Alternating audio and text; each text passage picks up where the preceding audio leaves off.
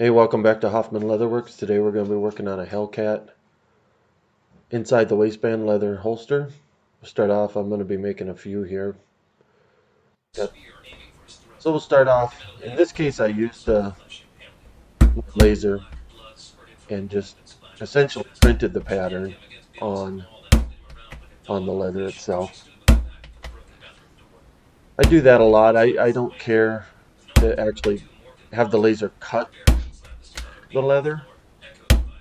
So I just set it at a low setting and make a mark on it, and then I have all my information instead of using paper patterns. I still do that from time to time, but so and in this pattern pack that or the pattern that you'll receive, there will be the SVG files that you can do the same, but of course you'll have the standard patterns on paper too that you can always print and use that if you don't have a laser cutter, or feel free to use those laser files however you need to. So got it all punched out, and go ahead and cut it out. Like I said, I actually have several of these going out, and I thought I'd film it, so we'll be doing multiples at the same time. But so I'm just getting everything cut out, and you can see the back piece I have there for the clip that I'm using. Yours will probably be different. There's so many of them out there, so you just kind of have to go with whatever kind of clip you choose to use. But I skipped the dyeing process on this one. We show that sometimes, but it's kind of the same, and everyone has their own techniques. And so now I'm just kind of gluing the edge here real fast using my awls to line up the holes. Put some clips on there to kind of hold it in place while I stitch it.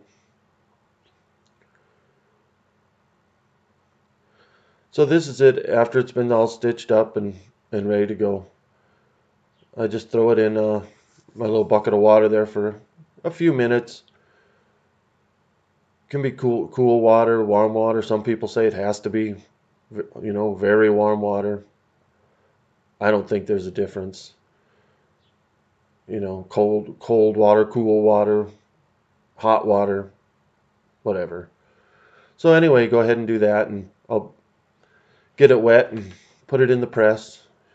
Here's just 2 pieces of wood with some foam in there. I use 600-pound clamps, 4 of them. Get it clamped down really good. Leave that sit. It, again, doesn't matter. Sometimes I leave them sit for hours, sometimes half an hour, kind of whatever my production schedule for the day is. This one was about a half hour, I think. And I do have several of these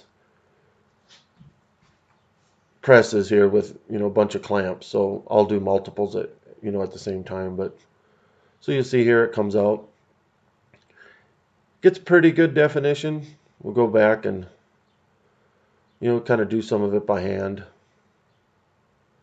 while it's still wet. I won't show you the whole process, but you get the picture. Again, this is for the Hellcat inside the waistband. And kind of depending, upon the process and how things go. In this particular case now, I'm just kind of cleaning up the edges. We'll be working on that. And it's already, dried. I let it dry for a few hours. I dry it in a little toaster oven at really low temperatures, and some of these videos will show that and some don't. So go ahead and kind of re-dye the edges, and what I use is just saddle soap and a little sponge.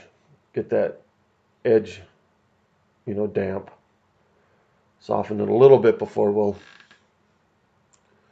finish working on the edges.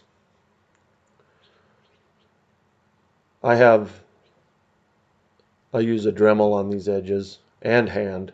So I'll start off with the Dremel with a little slicker on that. Kind of go through the first pass. Everything's still fitting good. And then I'll do some hand work on it. And this one here, I'm giving it a nice coat of oil Once it's been in the water, it hardens up, and you know, you do want it a little bit hardened. You want it to stay that way. But I give it a nice shot of neat foot oil and let that dry for a little bit. So if you're new to the channel, remember to hit the subscribe and the like button and the alert button. We'll have a lot more videos coming out. So here I just use a little spray, give it the final sealing coat.